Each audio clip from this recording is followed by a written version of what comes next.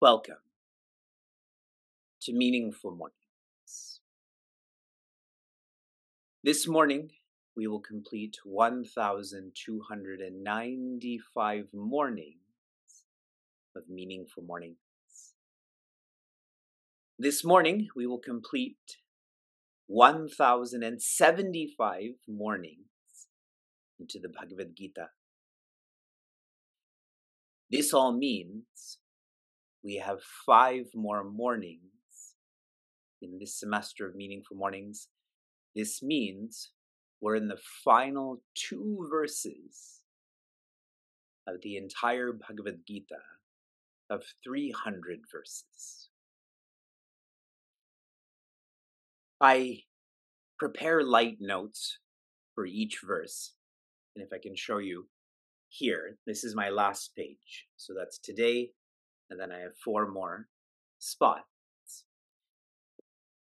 There is much completion that we are generating, that we are feeling. When I was sharing with Sheila about these days and these verses and so on, she said you should have a Meaningful Mornings party where everyone simply expresses how they've changed, what they're feeling. And this is very much in line with gratitude is the attitude.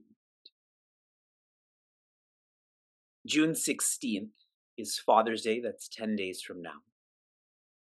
I will be with my master at Sandipani. And part of my Father's Day gift to him, our team is preparing an article on what Meaningful Mornings is, particularly through the Bhagavad Gita. And I will give this to him. I've also encouraged Sheila and my kids to write cards or notes and give it to me for me to give to Puja Swami Tejomayananda. Because Meaningful Mornings, our experience of Bhagavad Gita, we remember the seed for all of this.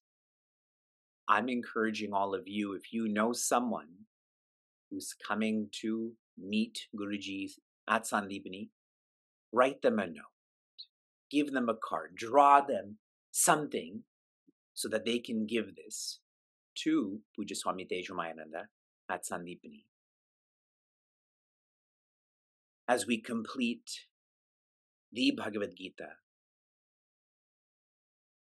Shri Krishna, Prince Arjuna, Sanjaya, Rishi Vyasa, Dhritarashtra, etc., no one is forgetting how they've come to experience what they're experiencing.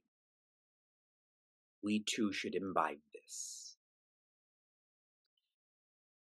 In verse 72, Shri Krishna is leaning towards Prince Arjuna, almost like smelling him, looking him in the eyes and asking, worked? Worked with a question mark. Then in verse 73, Prince Arjuna leans in more to look him in the eye so he can smell his fragrance. And he said, worked, with an exclamation mark. So worked with the question mark, worked with an exclamation mark. In verse 74, Sanjaya starts to share works. This Bhagavad Gita, this culture of care works. In verse 75, Shri Krishna has shared through Sanjaya, through Prince Arjuna, all of this working is on account of grace. Grace comes in the form of guidance. I had mentioned how the origin of grace is God, and so if I can share this radiation to us, Bhagwan Narayana, expresses as Rishi Vyasa, who expresses as Shri Krishna. This grace isn't a conduit, it's in the form of a parampara, a lineage. All of this is shared, and in verse 76, Sanjaya is continuing to share with Dhritarashtra how by remembering God and God's grace, by remembering Shri Krishna asking Prince Arjuna if this worked, him sharing this worked, hopefully the same will happen to Dhritarashtra. His physical blindness is not his weakness. That could be a strength. It is his inner world blindness.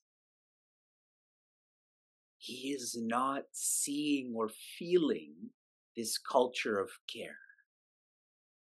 With Prince Arjuna, Shri Krishna, with Sanjaya, with Rishi Vyasa, and how all of this is being facilitated by Bhagwan Narayana. There's a lovely portion of the Mahabharata where Rishi Vidura is sharing insights about life. There's a section where he describes what it means to be a Pandita. Pandita means one who's filled and so can facilitate this fullness. Here are some of the descriptions of one who's feeling fullness and so can share this grace. Pravritta Vak Pandita, one who has a clear flow of thoughts and can converse on various subjects. Doesn't that describe Prince Arjuna, Shri Krishna, Sanjaya, Rishi Vyasa? Chitrakataha Pandita, one who can speak in such a manner that it brings the subject to life and helps the listener visualize the topic. Does that describe the culture of care? Uhavan Pandita, one who can infer and interpret with clarity to form conclusions from facts. Yes? Ashu Grantasya Vakta Pandita, one who quickly expresses the meaning of various scriptures. Pratibhavan Pandita, one who is able to inspire the listener. I share these details to help us feel this grace that this whole culture of care, the teacher, the teaching, the taught, what Rishi Vidura has described, this describes what we're experiencing. We continue with Sanjaya sharing with Dhritarashtra. Sanjaya knows Dhritarashtra is not going to listen. He's not going to change. But he can't help himself. He is following moksha. He's facilitating moksha. He's also felicitating moksha or freedom. Tacha samsmritya samsmritya rupam ati adbhutam harehe vismayo me mahan rajan krishyami cha punah punaha. Joy. I believe this is called penultimate, the second last of the final verses. Sanjaya is continuing. I am reading the translation. This verse is very much similar to the previous verse. Remembering and again remembering that most wonderful form of Hari. Great is my wonder, O King, and I rejoice again and again. Sanjay sharing with Dhritarashtra is incidental. He is feeling, and you see he uses the word Hari. like the word Narayana. He knows Sri Krishna is not this ordinary being in this plane. He is divinity proper. The word Hari means the one who takes away what's holding you back. Sanjay is feeling this. He's using this word as if Dhritarashtra can feel the same. He can take away your inner blindness. Again and again. Yesterday when I was speaking, I used the word laddu. And I didn't catch myself that many people don't know what a laddu is. So a laddu is in English, a sweetmeat. That doesn't make any sense. It's an energy ball. And why I'm bringing that up is because there's been so much, you can call it repetition, but more so reconciliation in the Bhagavad Gita that no detail has been left. Everyone has tried so hard to make the person who's suffering from confusion clear. And with all of this effort now, there's personality after personality that's sharing from their heart. This works. My final thought on this, I'm reading an insight from Pujya Swami Chinmayananda. To a great devotee, remembering the form of the beloved of his heart is itself an ecstatic joy. And where love is, there, in repeated onward gushes, the mind automatically reaches, and every time his mind, in that state of love divine, recognizes that everything existing in this world is but his form.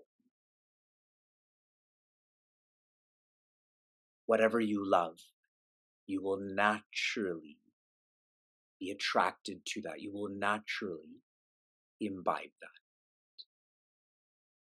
These final verses are like testimonials.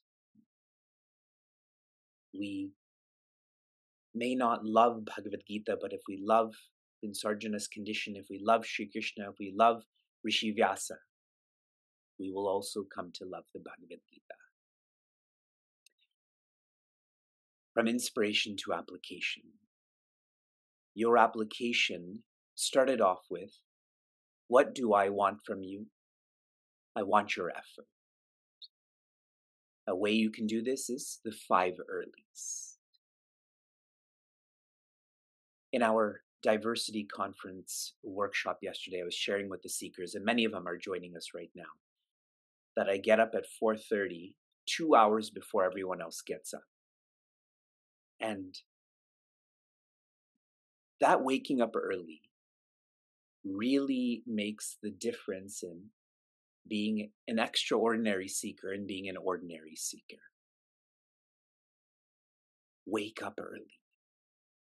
Second was, I wanted you to give time. And this time is for you to encourage searchers or seekers to use all of these flows, these paths, for them to feel that this works. In a more factual way, if you can encourage and make another seeker accountable in a course, in Meaningful Mornings, that would be you giving your time. It's not just about spreading the word, it's about following up with accountability. Now what do I want? Your resources. For you to give your resources. Please try to understand the system that I'm explaining. One of the greatest leaders in our culture, his name is Raja Prithu. He shared with his praja, with his people. Every one of you has 3 responsibilities: to follow dharma, to facilitate dharma, and to felicitate, in English those are words like appreciate, celebrate, etc., dharma. Now think of the system. You giving your effort is you following Dharma. You giving your time is you facilitating Dharma. See how the greatest leader is encouraging us, and we have a path. We have a flow to live like this. Giving your resources is you felicitating Dharma. In our community, there have been so many environmental charities that we have given hundreds of thousands of dollars to because we can't do that work. I'm not trained in that. You're not trained in water pollution and air measurement. But we can support those who are engaged in that dharma, correct? In that responsibility. And so making this super specific. On May 8th, we had opened up an opportunity called Sadguru Shishya Kritagnyata. This is for all of us to offer our gratitude to the seed of this community, of this culture of care. In a very sattvic expectation, I feel the minimum that every one of you should give in terms of your resources is that $108 to Puja Swami Tejomayananda. My brain is not fast right now in calculating, but 1,080 divided by 108 would be like 10 cents, correct? Or a cent, something like that, for every opportunity in meaningful mornings. Give your effort, your time, and resources. This will be you being the ideal praja. Praja to our great leaders.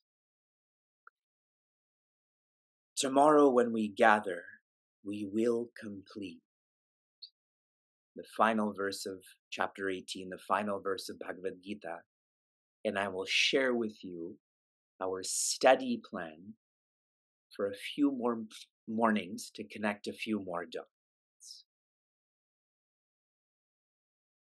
Shanti, Shanti, Shanti, Ijo.